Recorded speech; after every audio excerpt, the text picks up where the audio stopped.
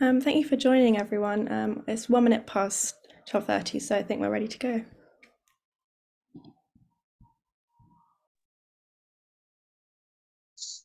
So welcome to the third instalment of our 2023 In Conversation With series, organised by the GDST alumni team to bring together alumni, current students, parents and other GDST family members and showcase the achievement of a range of our alumni. We're very honoured today to have Professor Lorraine Whitmarsh with us, Portsmouth High School alumna and finalist of the GDST's 2022 Alumna of the Year competition. Before we get started, I'd like to tell you a little bit more about Lorraine. So Lorraine is an environmental psychologist focused on public engagement with climate change, energy and transport. She's currently Professor of Environmental Psychology at the University of Bath and has led the Centre for Climate Change and Social Transformation for 4 years. Her research projects include studies into meat consumption, energy efficiency behaviours, waste reduction and carrier bag reuse, perceptions of smart technologies and electric vehicles and low carbon lifestyles. In 2021, Lorraine joined the Climate Crisis Advisory Group led by former government Chief Scientific Advisor Sir David King, advising policymakers on the climate crisis and the net zero transition. She's a lead author for the Intergovernmental Panel on Climate Change and regularly advises governmental and other organisations. She's also worked with city councils to design interventions that encourage low carbon travel and was involved with the Climate Assembly UK, a citizen service engagement process that looked to take public opinion on climate change to the government of the UK. Finally, last year, she was awarded an MBE in the Queen's New Year's Honours in recognition of the work she has led on behaviour change and public engagement towards more sustainable futures, following the UK's successful hosting of COP26 in 21. She also made a call for more women in the discussion at the conference as she's passionate about female leadership around climate change. Absolutely impressive biography there, Lorraine. So let's get back to the beginning of your story. Can you tell me a little bit about your school days here at Portsmouth High School? We just chatted about the fact that you walked past the school, but you haven't been back in yet. What part did the school play in nurturing this interest in environmental issues? And if any, did it all start here? Oh yeah, well, so lovely to be chatting with you, Jane. And yes, I think it looks like things have changed a bit since my days. And I still come back to Portsmouth to visit my mum. Yeah, I'd love to kind of come and see the school at some point. But yeah, thinking back to my time, I think there was definitely a growing awareness of the environment amongst my friends when I was at the high school. And I do remember learning in geography there about things like deforestation and seeing some of the images of environmental degradation that were, becoming much more there was just rising public awareness, I think, of the environment at that time. And for the work experience that the school organised for me, I spent time in the planning department at the City Council. And one of the things I definitely remember being really important in their work was actually their challenges around kind of preserving green space in what is one of the most densely populated cities in Europe. So I think all of those things sort of left a bit of a mark. And then it was kind of really at university when I think sort of some of the kind of potential to work in environment really became clear. But I think one of the other things that was really significant during my time at the high school was the sort of humanities subjects that I was taught, and that really inspired an interest in me around kind of what people believe. So we had great religious studies teachers. So Mrs. Tyford, for example, was fantastic. And it was because of them that I chose to study theology and religious studies at university. So not environment, actually, initially.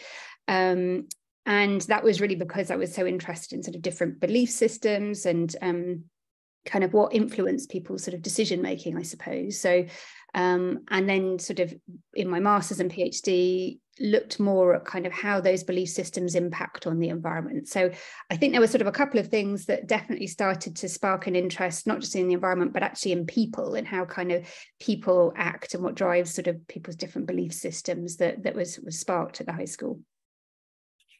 And not many people realise just how densely populated Portsmouth is. But you were aware of that as a schoolgirl, walking backwards and forwards between home and school, even then, although we do have, as you say, quite a lot of green spaces within that urban setting. So you've mentioned some teachers that were role models whilst you were growing up. Were there others? Yeah, I mean, I think sort of my dad was definitely a role model. He was a professor of environmental economics at the University of Portsmouth, and he was a really amazing educator and teacher, and he would just love the opportunity to explain complex things. And it was the teaching, I think, that really kind of sort of inspired him to get into higher education. But also, you know, he was curious. He was a researcher as well, and I loved going into the university with him to like just sort of sit and colour in and stuff when I was very little. And I think kind of really seeing the sort of work he did inspired me to get into higher education. So I think yeah, his influence was really significant as well. Once I got to university as well, there were some really great teachers as well. There was a Professor Robin Gill at Kent University who taught us a module on science, religion and nature. And so really opened my eyes to kind of how different belief systems, and you could say sort of scientific, you know, the scientific worldview is in a sense a way of seeing the world in the way that sort of religious beliefs are a way of seeing the world, and how those different lenses really can come together in different ways, and how we see ourselves in relation to nature can be very different and impact on our behaviour. So I think there was sort of some really great sort of university teachers as well that shaped me. And you talked about going off to study initially theology. Was there a particular moment or situation that led to your decision to have a career in environmental psychology? Yeah, I mean, I guess it came in stages because it's not sort of a very well-known discipline. So I don't think sort of from an early age, I kind of knew that was a career sort of path. But I knew, as I say, early on, I probably wanted to be a researcher. I was sort of loved finding things out, and I found it really interesting, kind of like, why do people believe what they believe? And I really wanted to do research that sort of made a difference. And after I did my master's, I actually spent some time working as a researcher in guide dogs for the blind, as a researcher, and trying to understand the impact that guide dogs have on their owners' mobility and independence and confidence. And so I loved doing the research, but I kind of realized that to get into a research career, it helps to have a PhD. And so I applied for funding to go back to university at Bath to study, well, at the time it was sort of people's beliefs about nature. I was going to sort of focus on that. And then I realized, oh, there's actually a sort of specialism here. There is a thing called environmental psychology, which is sort of the study of people's relationship with the environment. And this is a sort of growing area of psychology, actually, and realized there were conferences and journals and sort of a community of researchers working in this area that I could sort of be part of. So I think then that sort of started me along a route where I found an identity, essentially. I like, there's a name for the sorts of things I'm interested in. It's environmental psychology. And so then sort of specialized in that area, essentially. And I think I know the answer to this, though, but what's the best part of your job, of the role you do now? I'd say there's sort of two best bits. Probably the main one really is the fact that I get to speak to policymakers and kind of engage with people that are making, like actually creating policies and making decisions. And so kind of, you know, being in the room, I suppose, with influential people and trying to say, here is some evidence that might be relevant to what you're trying to do on climate change. So last year I was a special advisor to the House of Lords on their inquiry into behaviour change for environmental goals. And it gave a really brilliant insight into how government and parliament work in a way that I just had not sort of been able to see before. And feeling like just in a tiny little way that I was sort of able to contribute to improving climate policy in the UK. And there's still a long way to go. And I mean, I see probably more barriers than I see opportunities, but still that feeling that actually working with policymakers, you might sort of be able to have a bit of an impact. And we're working with Welsh and Scottish governments as well. And it sort of feels like, you know, you actually can make a bit more of a difference maybe at that level sometimes too. I think the other thing is probably working with early career researchers, so people that are just starting out on their career, so supervising PhD students, for example. We've got some incredibly talented students at our university who are just starting out, getting into PhDs and things, and seeing their enthusiasm, seeing their like huge talent and the motivation really to work in this area is really inspiring. And then just sort of feeling like I can sort of maybe help them a little bit and kind of watch them develop is also really nice. So that's another nice bit of the job. The bits I don't like are things like exam marking and like looking at spreadsheets to manage grants. I thought you might say marking. I think that's the job most teachers are not so keen on. The best bit is always working with the young people and bringing that next generation forward. You talked a little bit about some of the prominent and international independent groups of experts that you work with. Is there any particular group that you think are affecting the most amount of change through the world? Yeah, I mean, I think, so young people are definitely making a difference. And I think we've seen that with the school strikes and the sort of just the fact that young people are using their voice in different ways through what they buy, as well as kind of, protesting and taking to the streets and, what they're, who they're voting for, and in what they do within their organisations. They are coming, I think, probably to you in the same way that they are to sort of the leaders of the university to say, we should be doing more. What are you doing? Why are you not kind of taking more action? So I think young people are really an important impetus for the sorts of change that we're seeing. But I think kind of actually what's clear from our work is that everybody in different ways have impact or can make a difference in the things in various different ways in terms of climate change. So some of the times we're sort of, it seems like, well, all we can do is maybe just buy green things or maybe save energy at home. Those are definitely great things we can do to directly reduce our carbon footprint, but actually all of us have a voice in different ways. So we can vote for parties that are doing more on climate change. We can speak to our employer. We can just have a conversation with somebody, in our community and saying like, I'm a bit worried about climate change. What are you doing? So we can all actually make a difference. So I think that's part of our work, is trying to make that message a bit clearer, is because I think otherwise people feel quite disempowered with something like climate change. So it is about sort of showing we can all do something. But yeah, young people definitely are a particularly powerful force in that. Well, I can certainly echo that, because the pupils we have within this school, the students, very much use their voice. And so we have had things like Meat Free Mondays and so on to work towards becoming more carbon neutral, more environmentally aware, more sustainable as a school. And in fact, on Thursday, we're walking along the seafront and back, which is actually 10 kilometres. The walk we've been doing for quite a few years, it started off as a walk to represent how far women, young girls walk in parts of Africa to get water. But in fact, this walk on Thursday, we're doing for One Tree, who are a charity that plant trees to offset your impact on the environment.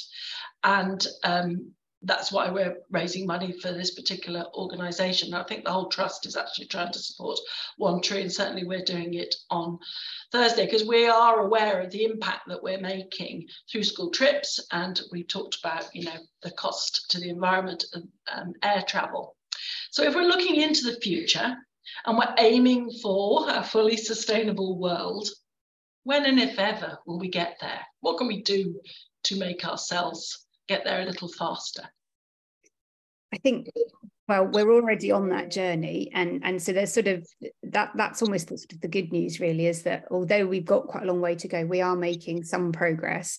It is about social transformation, actually. I think sometimes it's not, I don't think it's really made clear to the wider public just how much change we're going to have to undergo to address climate change, and how much the world is just going to change because of the impacts.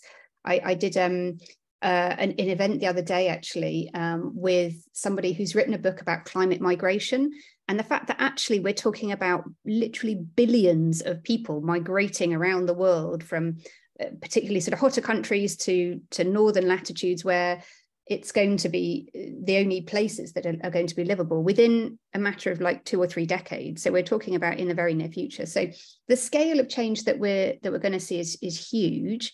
And so we need to really transform and have some pretty radical social and technological changes. So you'll be aware sort of, obviously electric vehicles are being rolled out and lots of people are adopting that technology. Heat pumps are going to be coming into people's homes.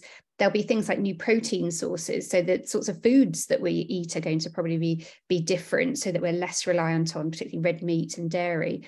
But there'll be wider lifestyle changes. So we talked about travel. So I think flying is one of the really difficult ones because we don't yet have a technological solution. There's no sort of low carbon aeroplanes yet, but hopefully there might be. But in the meantime, we are going to have to just fly less, much less, drive less, and consume differently as well. So hold on to things for longer. So buy second hand and repair things, give things away when we don't want them and stuff. So keep things in circulation for much longer rather than buying new all the time and kind of disposable things. So thinking about being less wasteful, I think, is really important. But we're already seeing some progress in that area. We're doing more virtual communication like this.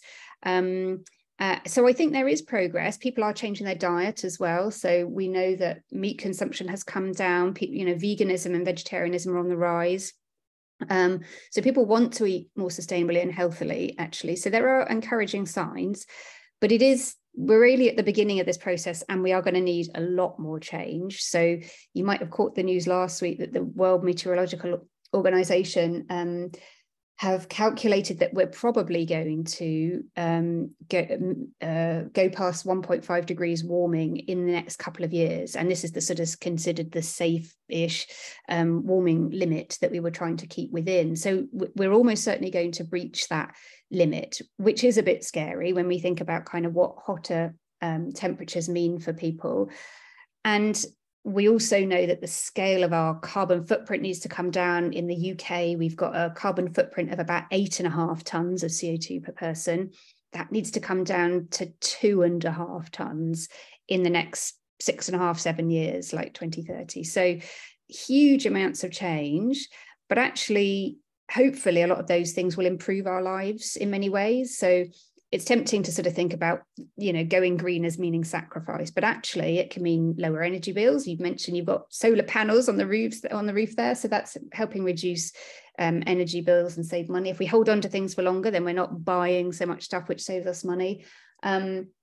Walking and cycling instead of driving is obviously much healthier. Plant-based diets tend to be healthier. So there is lots of sort of reasons why we might want to do these things anyway, actually, but we do have to sort of accelerate the pace of change. So the question when is kind of as soon as possible, basically. And I hope that we're supposed to be at sort of net zero emissions by 2050 at the latest. I really hope we get there. I think we're making progress, but we need to accelerate that change. It's difficult, isn't it, though, to change the habits that people have got into.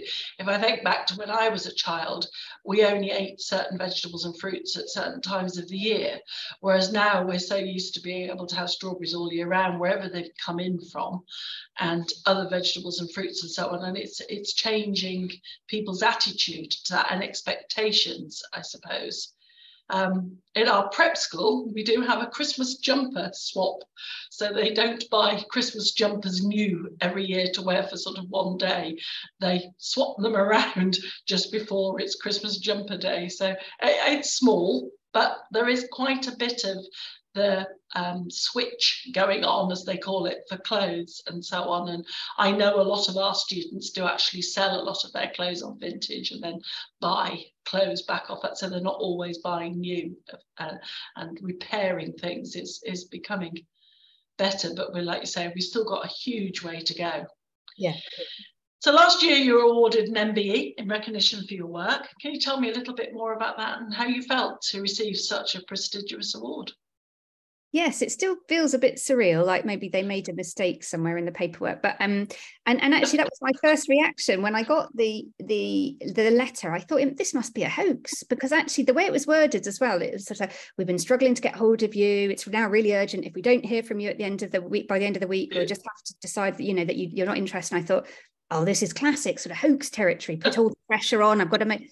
And so I thought, well, I'll phone the number on here and just sort of see what this is all about. And such a lovely lady answered and said, oh, yes, dear, it is real. Yes, a lot of people phone us to check.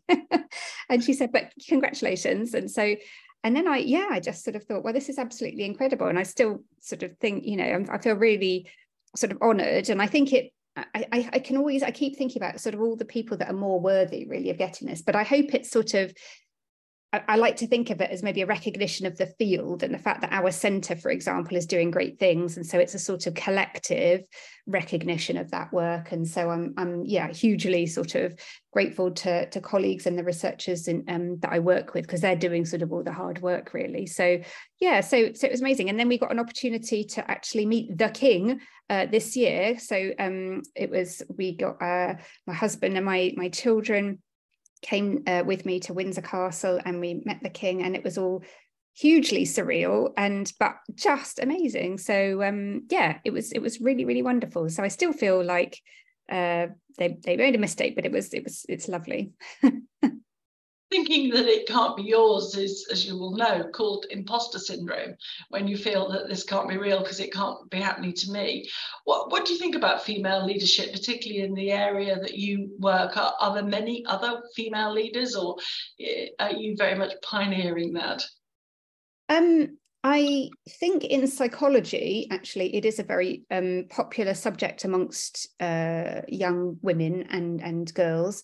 So actually what we see, our undergraduates, for example, are mostly women, and we've got only a few percentage that are men. Then as you sort of go up the career ladder, it sort of evens out, and then there's a lot more male professors than there are female. But it is starting to the balance is starting to be redressed. So I'm certainly not unusual now to be a female psychology professor, but but because sort of environmental psychology is quite an interdisciplinary area, and so we're working with engineers and climate scientists and modelers and various other groups who are quite a lot more sort of male dominated. I sort of sometimes I'm a bit sort of I might be sort of the only woman in the room, but and that can feel sort of I'm sort of aware of that. And I think the confidence, it's taken quite a while for the confidence to come and to sort of feel like I do actually have something to contribute here, and I won't just defer to everybody else. So it's been a process, and I still sort of feel sometimes like, oh my goodness, I've stepped into the wrong room here. But it's taken a while, but I think things are changing, and I think there is an awareness of sort of equality, diversity, inclusion and things. And so more and more, I think, you know, I think there's sort of a desire to have more diversity. So that kind of helps a bit. So thinking back over all your amazing successes, what do you think has been the most challenging aspect of your career, and how did you overcome that? Now, the funny thing is, I actually wrote that probably the most challenging thing has been the confidence. So I think sort of, I think I basically have had a bit of an imposter syndrome, but particularly when CAST started out, our research centre, we got the funding, well, about 4 years ago, and it was the first sort of really big leadership position that I'd had, and I really just didn't feel very equipped for it, because it was also, as well as sort of leading a large group of people, it put me in the public spotlight a lot, and I was getting contacted by sort of, you know, senior people in business and policy and elsewhere, and asked to kind of give talks and do loads of other things. And sometimes I just felt like, I don't have all the answers here. Like, you're coming to me saying you've declared a climate emergency, and you really want to like engage your staff, and you want to do all these other things, and how do you do that? And I do not necessarily have all the answers that you need. And I could sort of, in the end, I think I sort of realized, well, actually, if I can say, this is what I do know, and we have good evidence about this, this, and this, and we can help you collect some more evidence to support what you want to do, I think I've sort of reconciled myself to that's probably what I should be, you know, that's what I can say. And I don't necessarily have to have all the answers, but at least initially it sort of seemed like, my God, I can't do this. Like, they're expecting so much, and I feel like really out of my depth. So I think that imposter syndrome, to be honest, is probably one of the biggest challenges, and I'm sort of like feeling a bit more confident now than I used to be, but it's taken a while, I think, to just sort of think that actually maybe nobody really knows what they're doing, and it's just about kind of portraying an air of confidence. Well, I'm sure there's an element of truth in that in most people's work, isn't there? So you're obviously part of the community here at Portsmouth High School. We think it is unique. What's your fondest memory of your time here? I made some absolutely amazing friends. So my best friend at the high school, Sam Ship, as she was then, is still my best friend, Sam Davis now, who you know from GDST, her work with you. And she was so kind to nominate me for the GDST Alumna of the Year award last year. And I just was bowled over by that as a gesture. And although I didn't win, I got to go to a very lovely kind of event, award ceremony, and yeah, and I just sort of thought that's really lovely. And so we've been really close for many years. And actually I've made, lots of friends for life. I live very close to Jenny Allen as well, who I was great friends with at school, and kept in touch with various other friends. So I think it was the fact that I just made such brilliant friends was the main thing. Of course, I think, it's a school that inspires aspirations and ambitions amongst young women, and so there was always this feeling like career-wise there are no limits, so whatever you're interested in, you can just go for it, just work for it, and you can sort of go for it and achieve it. And I don't think that's not inevitable in other schools. I think GDST really does encourage young women to aim high, that there's no job that's unsuitable for a woman. It didn't even occur to us, I think, that like there might be a sort of a particular type of job that would be for us. It was like anything you want to do. So I think that's absolutely wonderful. That's a real gift that we've been given. And I think the challenge is that, like, now reflecting on that, I realized like I was in a huge sort of position of privilege to go to a school like that. And I think the challenge is obviously about leveling the playing field, because not everybody has that fantastic head start. And I think obviously GDST does lots around sort of bursaries. I think more widely, there's probably a need for private schools to really engage with communities in meaningful ways that kind of share those benefits. And I think I just need to also sort of constantly, I guess, recognize my background of privilege, because I think having a first class education as I did, I was incredibly lucky, and I sort of need to be aware that it's contributed to some of the opportunities I've had. So I am constantly grateful for those opportunities I've had from the school. I think it's quite reassuring that if I was to ask our most recent leavers, they'd probably give the same answer, actually. Friends, the fact that we believe in that they can do anything, be anything. There's nothing off limits, that they can rise to wherever they want to be, whatever they choose for that to be. I think is still very much the ethos of the school.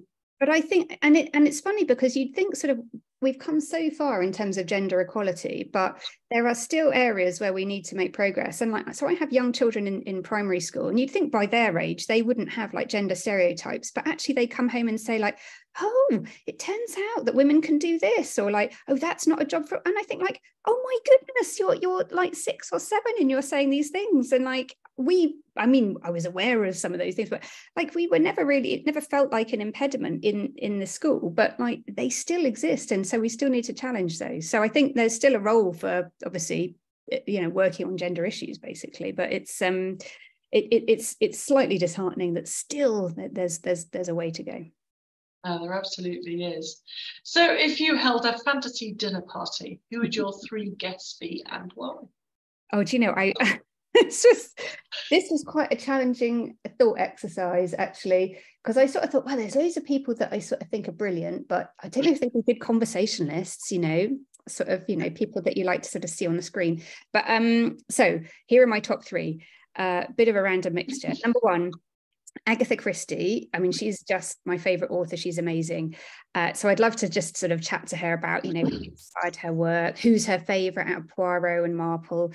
But also, what was it like sort of being a woman in a man's world, and like really, so she was doing things which were not normal in a way for a woman at that time. And so so successful and such an enduring legacy. So she'd be amazing to chat to.